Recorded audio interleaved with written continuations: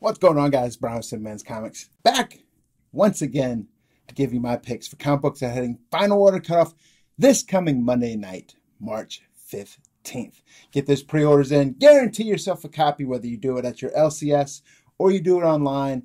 Always preach about Final Order Cutoff. That way you guarantee yourself a copy so you don't go chasing them on release day like we've been seeing recently with some hot releases. And real quick before I get into my picks, I do want to give a big congratulations to guests that have been on this channel multiple times, talking about David Boer, Drew Zucker, the creative team behind Kanto. Been talking about that book a lot. Congratulations are due for them because that book, Kanto, just got picked up for an animated feature from Will Smith and Jada Pinkett Smith's production company. So congratulations to David Boer, Drew Zucker.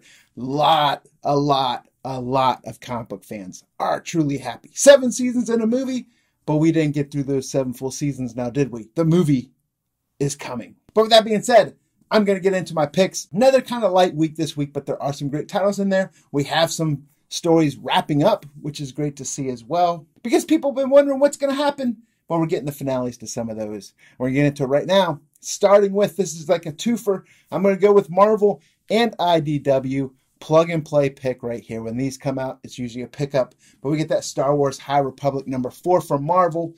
That one's coming out. A lot of people have been picking those up. I have been seeing them stay on the store shelves a little bit longer.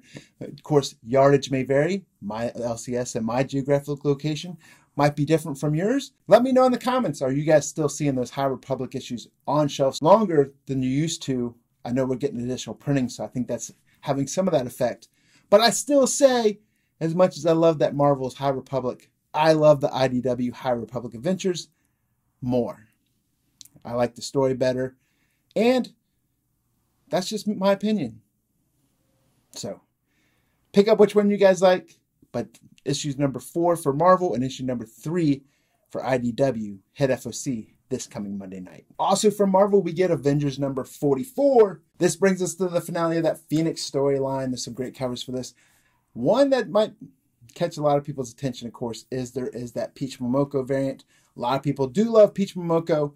I've been vocal on this channel where some covers I like, some covers I don't like. I do like this one, though, so that's the one I'll be pre-ordering. Jason Aaron, one of my favorite writers. Been loving this story arc for sure. And like I said at the beginning of the video, this is one of the finales that we see wrap up. We see who's going to yield that awesome cosmic power of the Phoenix Force. Now, the storyline we're getting wrapped up from Marvel this FOC is King in Black with King in Black #5. This has been probably one of Donny Cates' best work. I haven't heard too many people comment that they haven't liked this storyline. I will admit I haven't read every single tie-in. There's so many tie-ins for this. This is one of those that I'd like to pick up when it comes out into that big hardcover edition, maybe that omnibus style.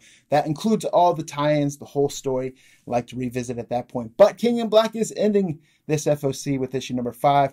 There are a bunch of different covers for it, so make sure you pick them all up, Pokemon style, or pick the one you like and order that one. And from Boom, the news went out not too long ago that they did pick up the license and hitting FOC this coming Monday. We get Magic the Gathering #1. I have had a chance to read an advanced PDF copy.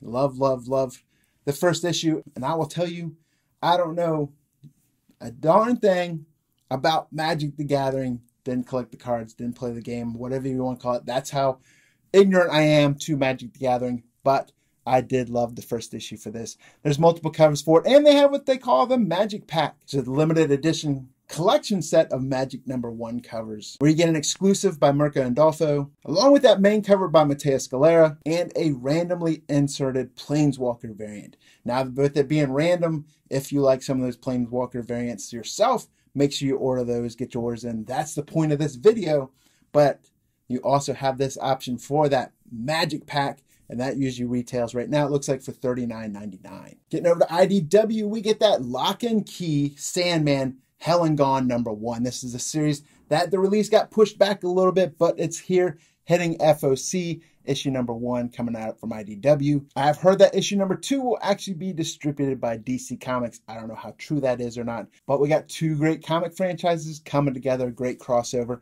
Lock and Key, hell of a series.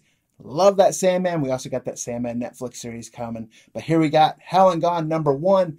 And don't forget, check out friends of the channel, the 616 Comics. they have that exclusive variant up there by kick-ass artist Megan Hutchinson. And over to DC Comics, one of my favorite superheroes. I am huge fans, I've said it before, of Thor and Green Lantern, and we get a new Green Lantern with Green Lantern #1 coming from DC Comics. Love that 12-issue series that they just wrapped up from Grant Morrison and Liam Sharp. Here we got a new one. This series actually looks to concentrate on John Stewart. Love me some John Stewart. I love all the Green Lanterns. Hal Jordan, Guy Gardner, John Stewart, Jessica Cruz, Simon Baz. Green Lantern, I don't pick favorites. Hal Jordan. But either way, new series from DC Comics. Hit the FOC. Now remember, DC Comics usually FOCs a day earlier, sometimes more. So make sure you check when that deadline is from whoever you're ordering for and get that order in on time. We're going to talk about another DC comic that has a second print coming out. And they finally did something great and changed the cover art for it. But we're going to get to that towards the end of this video.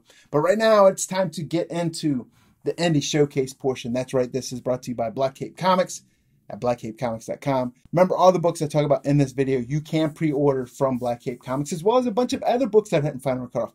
These are just my favorite picks. Couldn't go through the whole FOC, but a lot of them they have listed up there at blackcapecomics.com. So check them out. Get a little discount for that pre-order. But getting into the indie showcase this week, we got a bunch of Image and some Boom, starting with Nocterra #2. Nocterra is that creator-owned series by Scott Snyder. Issue #1 is very well received. A lot of fans are loving this issue. We got issue 2 hitting Final Order Cutoff.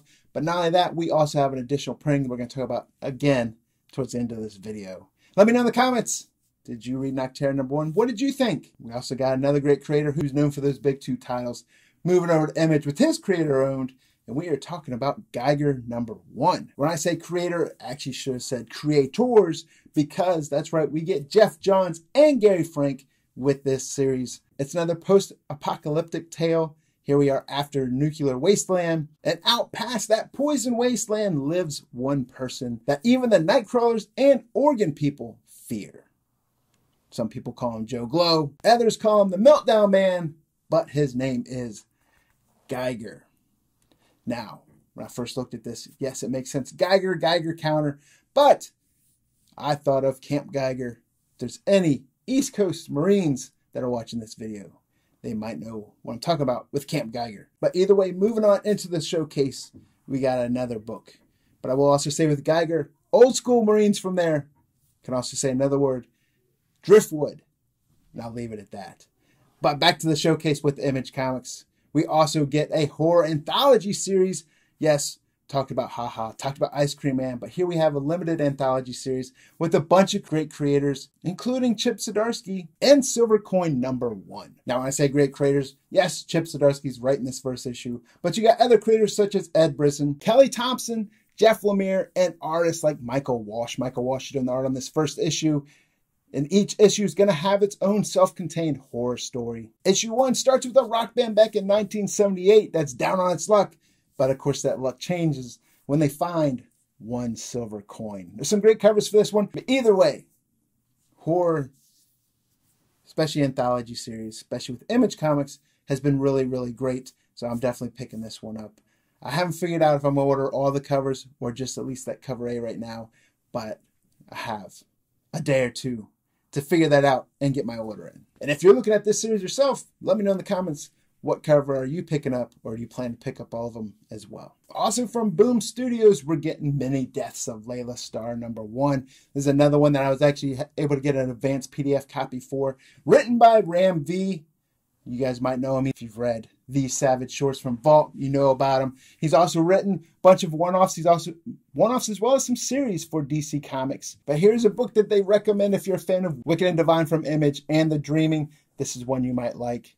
And here we get humanity on the verge of discovering immortality. The avatar of death is fired and sent to live its last remaining finite days on Earth in the body of Layla Starr. But Layla has found a way to put herself in the time and place where the creator of immortality will be born. Fans of David Mack, there's a David Mack foil variant as well as an incentive 1 in 100 variant for this. And like I said, if you are a fan of Ram V, make sure you get your order in. And that wraps up the Indie Showcase portion. But like I always do at the end of this video, we do have a few additional printings hitting Final Order Cutoff as well. From Marvel, Avengers number 43 is getting a second print. We got that Demon Days X-Men number 1 also getting a second print. Berserker, that big Keanu Reeves, but Matt Kent. Do not forget Matt Kent.